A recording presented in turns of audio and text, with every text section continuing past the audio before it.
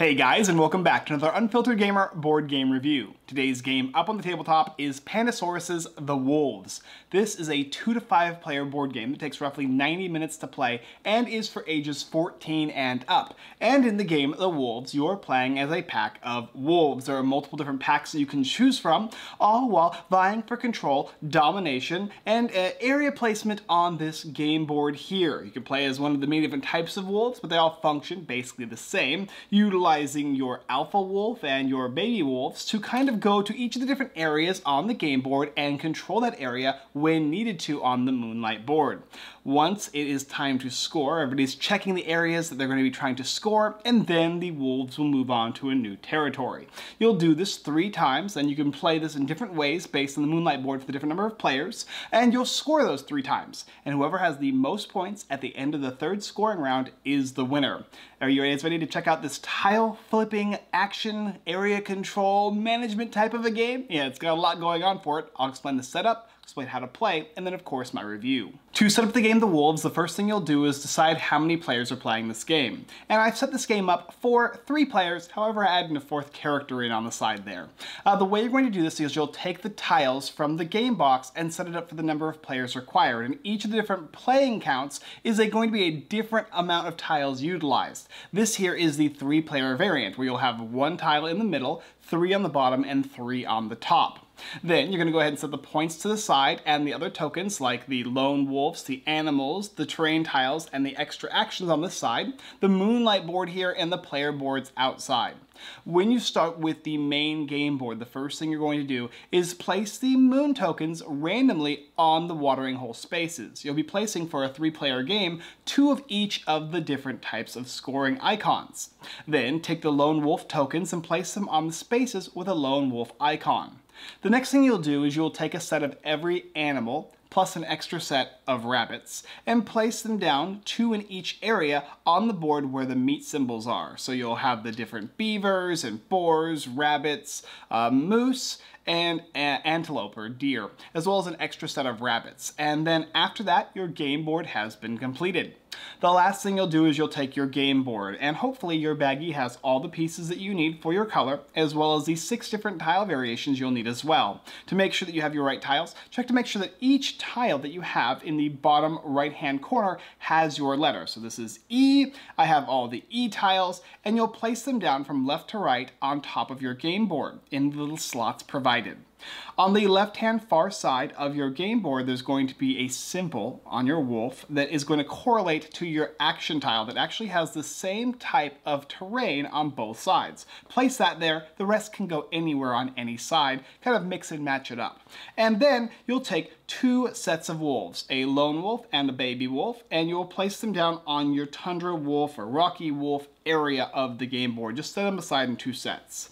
You have your pack spread, wolf speed, and howl range, and you'll place your little dens on the locations adjacent to the top left-hand side of each of the spreads. So you'll check to see that there's at least 1 number in the upper left-hand corner for each of these areas. The rest of the areas are covered by these wonderful little dens. Layers are in the bottom left-hand side of your game board. You're going to place 4 of them down along right on top of the spaces provided. And finally, your extra wolves, because you're going to get more wolves throughout the game. Go ahead and place your baby wolves and your lone wolves on the spaces provided, and it will tell you which one has the lone wolves. The rest are just going to be babies. After you've done that for all players, give every single player an action card and set the rulebook aside somewhere. And of course, make sure that your Moonlight board is going to have the player count. This is the 2 to 3 player side, and the other side is the 4 to 5 player side. Once you've placed that there, you're ready to play the game The Wolves. Okay, let's discuss how the game plays. Starting play will begin with placement. Obviously, we have no wolves on the game board, so the player that's going to start will be the tundra wolf. And you're going to take your sets of wolves, your baby wolf and your lone wolf, and you will check the middle tile of the main game board. Place your wolf set in either side across the river. You'll not place on the river. So if I want, I can place my wolves on the bottom section of the river area in any of these spaces. I place them both in the same space. Then we're going to go snake-wise, clockwise around the game board, and the next player will take theirs in place. The next player will take theirs in place. And then it's going to go back around. So we're ignoring this green player like they don't exist because this is set up for 3 players. So that means that the yellow player is going to take an extra action. It'll go white, purple, yellow, yellow, purple, blue, or white, however you want to look at it. And now when you place your second set of wolves, it has to be opposite side of where your previous wolves were located. So if you have the lower portion of the river and you selected to place a wolf pack there, then you'll have to choose the upper portion and place it on that side. And then, once again, the next player will take their wolves. Once again, they placed here, up this area here. So you'll go ahead and place these guys down here. And then these guys will go over here, separating each of your 2 packs in different areas of the spread. Then the game is going to begin with the player who first put wolves down. On your turn, you'll take 2 actions, and there's only 3 actual actions in the game. You can move, you can create dens and layers or howl, all of which do the same thing and have the same requirement, and you can dominate. There's also a bonus thing that you can do, which is a free action. When you surround a piece of food or like a critter with 3 wolves adjacent to them in adjacent spaces, you'll just take this little piece and place it down on your game board, and I'll explain more about that later. So let's go ahead and go through the actions of the game. First one is move. Well, when you take actions in this game, you are actually going to have to flip your tiles. At the top portion of your game board, you'll see all these tiles here with different terrain elements. If you want to move, you'll select one of them, and then you'll select your wolf pack, and then you will flip. So if I wanted to, I could say I'm going to actually flip over this like plains type area, and when I flip that, I'm going to remember plains. Okay, now I'm going to check to see my pack spread and my wolf speed. My spread is 2 and my speed is 3. I can move 2 sets of wolves, or 2 wolves, up to 3 spaces, but I have to make sure that I move them to the plains areas. So I could go, I'm going to take this guy here and move him 1, 2, and 3. And my next wolf, I can choose this one or one from over here, and I can go 1, 2. So I can actually move less than 3 if I'd like. So it's up to 2 wolves, up to 3 spaces each. And they have to go on spaces of the tile that I flipped. So if I selected, for instance, I selected like a tundra area, I'd go to the tundra or the plains. If I selected the Rocky Mountains, I'd go there, or the forest. Any of those tiles that I flip is where I move my wolves. Okay, the next action is to howl, or I can go ahead and create a den or a lair. Now to howl, I will actually have to have 2 of the different terrain types of the same variety. I also will have to have a howl range, and that thing that I want to howl at must be in the range of whatever wolf I'm utilizing. So let's say, for instance, I am this purple player here, and I've got these wolves here. And let's say that I have these tiles like this, have 2 of these like tundra, like snow areas flipped over and ready to go. And I wanted to convert this wolf here, this lone wolf. I can do that as long as I check my range, 1, 2, and I am 2 spaces away with my lone wolf, my pack leader. Has to be a pack leader to howl. I can check my range with my howl, and then I'll flip over the 2 costs, which are the 2 specific tundras, which is where the lone wolf is located on, and I'll flip them over. Then, for howl, I can actually go ahead and remove this token, place it on the game board, the moonlight board, and then I will get one of my wolves, and I will take it from my game board and place it down onto the area in which the lone wolf was located. That's the same thing as well for dens and layers. I can go ahead and utilize 2 of these tiles here, flip them, and then I can place a den, or I could place a lair. Layers are a little more required, on a space within howl range. So for instance, if I have these 2 rocky areas here, I could flip them. I'll check my howl range. I'll then go ahead and place a den somewhere. And I'll go ahead and take one of my dens on either pack spread, wolf speed, or howl range, and place it on a space adjacent to my wolf here, my main pack leader. And that's going to open up more speed, which will let my wolves move faster, the spread, which will let me use more wolves to move more spaces, and howl range, so that I can go ahead and howl farther across. And that's how a den is made. But what about a lair? Well, a lair is the same thing, but there's a few requirements. The first requirement is you have to already have a den adjacent to a watering hole on the game board. You also have to make sure that your wolf is within range in order to turn this den into a lair.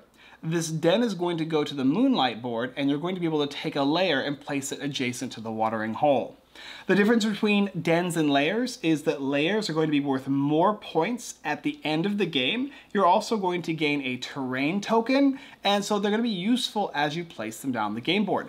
Additionally too, when you're scoring, which I'll explain how scoring works in a bit here, but you're going to score with these lairs here at a value of 3. Whereas other wolves and dens are only worth 1. So it's relatively useful to place the lairs out on the locations you want to score before they're scored. And that's how you make the ability to convert lone wolves into your wolves, placing down dens, and then lairs, which is converting a den into the lair as long as it's adjacent to a watering hole, which is also on the same space as the score markers.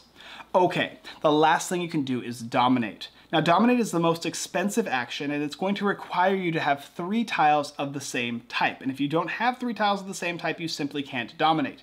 And sometimes you're going to need to gain these tokens here in order to do it. But you have 1 type of terrain for each board that will let you do it. So in this case here, the Rocky Wolves have 3 of these mountainous-looking tiles. And if you want, and somebody's on a mountainous tile, so for instance, if my wolf is somewhere present on the game board and somebody else's small wolf is present on a game board, not with their big alpha wolf, you can howl at them and dominate them, which is basically flipping 3 tiles of the same type, taking that wolf, putting it on the moonlight board, and taking one of your wolves out and placing it down in its stead. So you're basically converting them into your tribe. Now, of course, the same rules apply for everything. Whenever you use tiles to flip, you have to have either 1, 2, or 3, depending on your action, and you must either move to that tile that you flipped, or you must activate or convert or create on the location of the tiles that you're flipping. So you can't flip wood tiles and convert somebody in a marsh or in a plains or a tundra. So you have to make sure to do that. But those are all the main actions in the game. You will be moving, howling, creating dens, creating lairs, and then dominating other wolves. You may never dominate an alpha. You may never dominate a small wolf that is next to an alpha, that is with an alpha, because they are basically protected. And whenever you take a piece off of this game board, no matter if it's yours or somebody else's, always put it on the moonlight board, going from left to right, top to bottom. And then the final thing is when you have 3 of your wolves adjacent to a prey, you'll take that prey and place it on your hunting prey location. That is going to score you points at the end of the game, just like everything else will, and you're also going to gain one of these little howl tokens. These are bonus tokens that will let you have an extra turn by just simply playing it. Normally on your turn, you'll get to take 2 actions. So for instance, you could move and then you could choose to move again. You could move and then you could howl. You could move and then dominate. Any 2 actions that you'd like in combination. And with this howl token, and you can have as many as you'd like, you can spend them to take an additional action on your turn.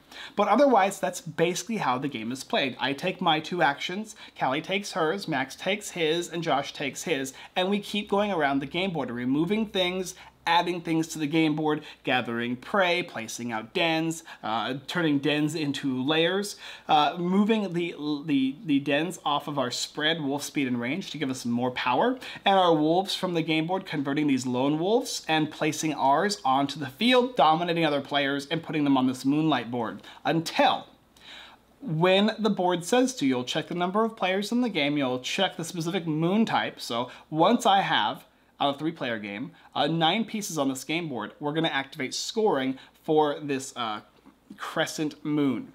We'll check each of the different areas in the game board and we'll see who has dominated the area. The player with the most power is the winner and will score the most points, and the next player will score the second most points. And there's rules for ties as far as that goes as well. You'll share points. Each wolf you have is worth 1 point, each den you have is worth 1 point, and your lairs are worth 3.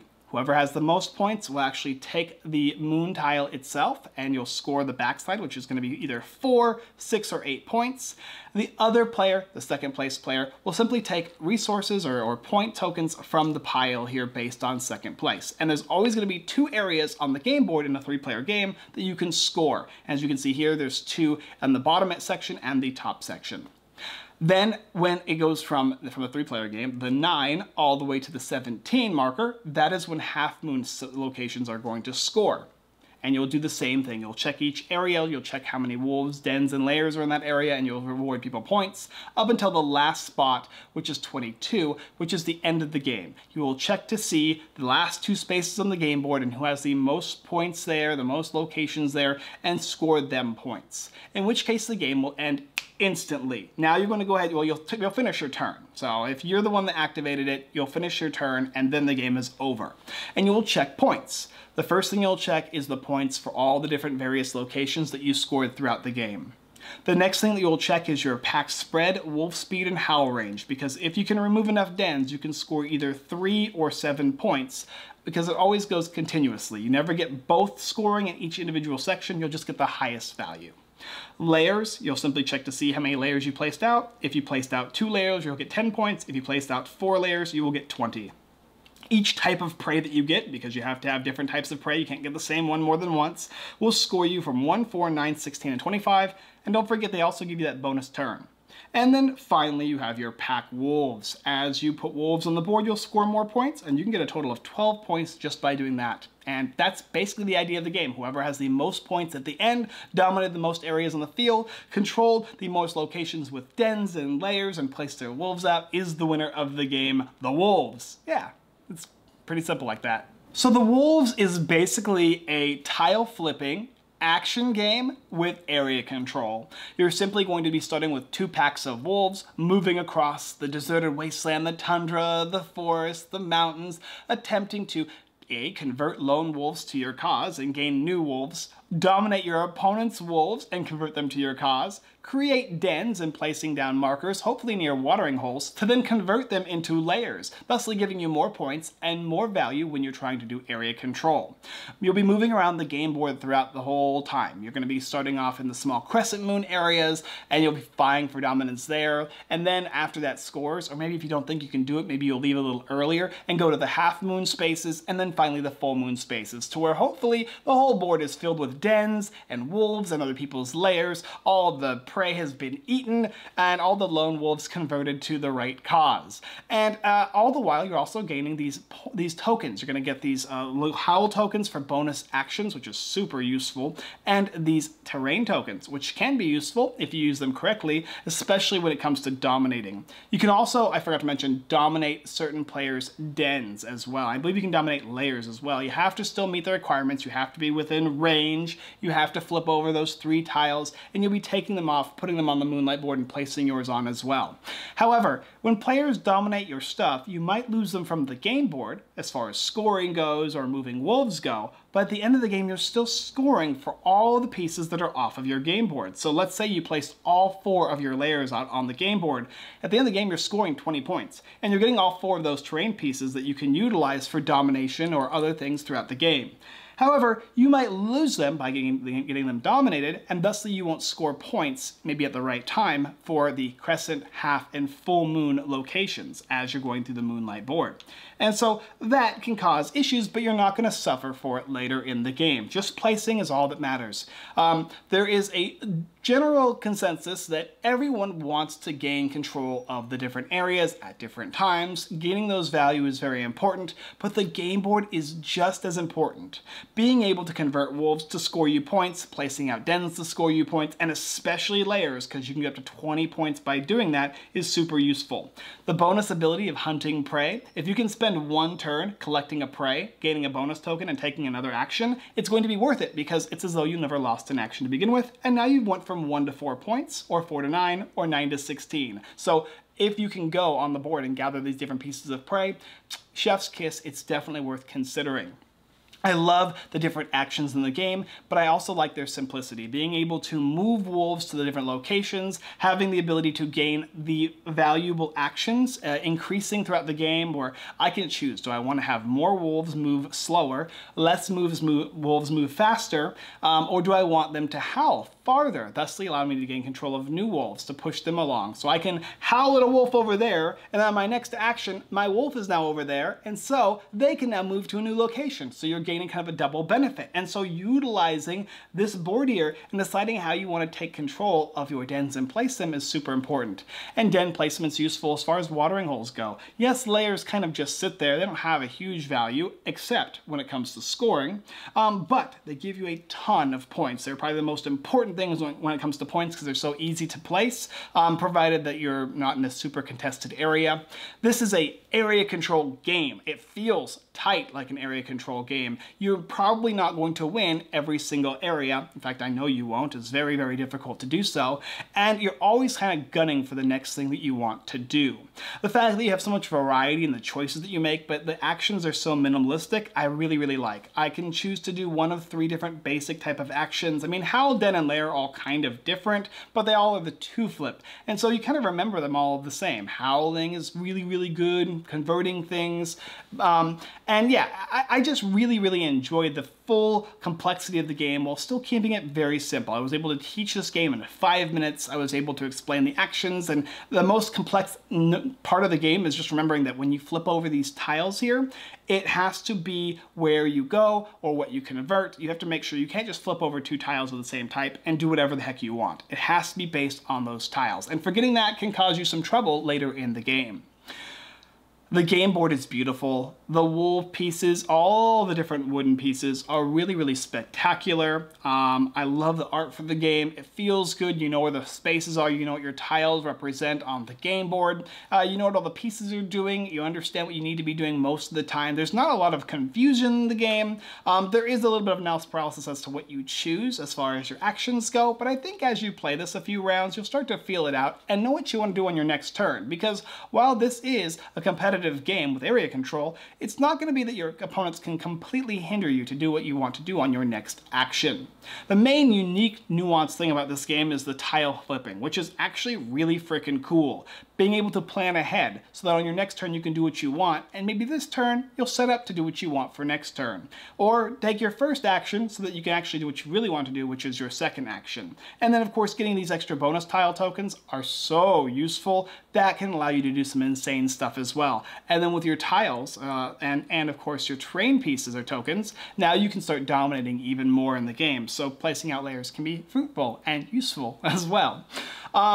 As far as things I didn't like about this game, I feel like there's quite a bit of setup, and you have to go ahead and check the different types of setup for each of the number of players in the game, as far as how the tokens are going to be placed and where you're placing the different tile varieties, and you know, just setting up a whole player board does take a bit. So I would strongly recommend when you play this game that make sure everybody puts in and does their part and makes their own game board. It's really quite simple, and everything is shown to you where everything needs to go. But it does take quite a while for just 1 person or 2 people to set this game up, even though it's a relatively small and straightforward game. Another thing that can happen is you can kind of get bullied on in this game, whether intentionally or unintentionally. It might be that you just happen to place in 2 areas in a 3-player game where each of the other 2 players want to get rid of your pieces to dominate you in those areas, and thusly you lose control in the game. And you can basically not gain the control points. But luckily, you still score the points for the things that you do in the game. You just lose out on certain aspects when you get dominated or when somebody takes over an area you are vying for. But yeah, in an odd number of players, there can be that odd person out, and it can happen. So I always recommend with these type of games, 4 players. Always play with at least 2 and 2, or if you had 6. 5 might not even be so bad because you've got enough people kind of vying for everybody else. But with that 3-player, it can potentially happen. The great stuff. Like I said, the great stuff is the tile flipping. It's unique, it feels good, it feels complex, but it feels simple as to what I want to do. I just have to think about my actions, like I need to flip these 2 in order to get these 2 tiles, and so on and so forth. the fact that each of these different areas on the game board represent the dens they need to place out, and what I get for them is actually a benefit later in game. Each of the tokens are actually really wonderful, and placing down the wolves, moving the wolves, everything feels very tactile and wonderful. All the components, excellent. All the art is excellent. Overall, it's a really fun game. If you want a game that feels kind of like a tableau management game, but it also has like the heart of an area control game, all filled with a beautiful theme of wolves and domination, territory control, and moving around, basically migrating from area to area. This does the perfect job of that. A wonderful game by Pandasaurus, one of my favorites in quite some time. I really, really recommend The Wolves. Thank you guys for watching the Unfiltered Gamer board game review for the game The Wolves by Pandasaurus. If you'd like, there's a link down below in the description. You can also go ahead and check out our website, unfilteredgamer.com. Blog posts, giveaways, Kickstarter lists, and more. A new giveaway is up on the site for Labyrinth Adventures. You can go ahead and pick that up, hopefully, by entering to win. We'll try and do one giveaway every month from now on, so hopefully you'll enjoy that. And if you would like, you can also go ahead and like, comment, and subscribe to the channel. Hit that subscribe button, the bell notification button. It really does help. We do greatly appreciate it. It keeps me wanting to do more of these videos, and also fixing my hair each and every time just for you guys. So if you could do that, I would love you. I'd greatly love you. Yeah. Our live streams are every Sunday at 6:30 p.m. PST, so Pacific Standard Time, or PT. I don't know how the words work, but I'm in California, so whatever the timing there works. As well as on Wednesdays, we do a Whatnot stream where we sell games, just like this one here. So if you're interested in picking up games, join us on Whatnot at Unfiltered Gamer. All right, guys, that's all I got for you this time. And as always, I look forward to my wolves dominating your wolves next time.